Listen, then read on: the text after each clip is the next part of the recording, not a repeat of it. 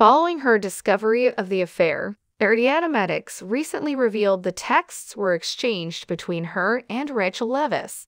After Ariana discovered the recordings on Tom's phone, fans have been itching to find out what was said to Rachel.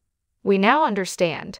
Earlier this year, reality TV was abuzz with excitement about the scandal. Tom and Rachel received a great deal of hate as a result of this, which supporters believed was merited. Tom Sandoval and Ariana Madix are being sued by Rachel Leviss. This is because Ariana allegedly showed other cast members an inappropriate video. According to Rachel, she was shown in this video masturbating to Tom Sandoval during a FaceTime session. She argues that she was unaware that she was being filmed and that the footage had been retained.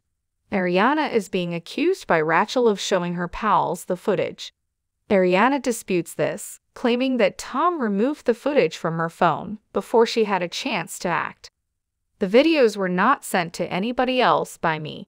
To be clear, I only saw the film of the plaintiff masturbating in isolated areas.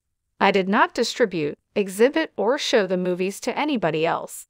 The texts that Madix and Leviss exchanged were displayed. She texted her after discovering the video, "I am dead to you." In response, Rachel said, "Ariana, I really cooked up and I am so sorry. I don't know what to say right now." Ariana said this to wrap up the discussion.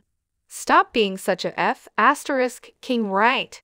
Ariana told Rachel how she felt without feeling guilty. Rachel does not notice a response in the texts. They were talking about watching a TV and acting just well until she lost it on her. Since the two were intimate, Ariana felt deceived. Supporters do not believe Ariana Madix is at fault.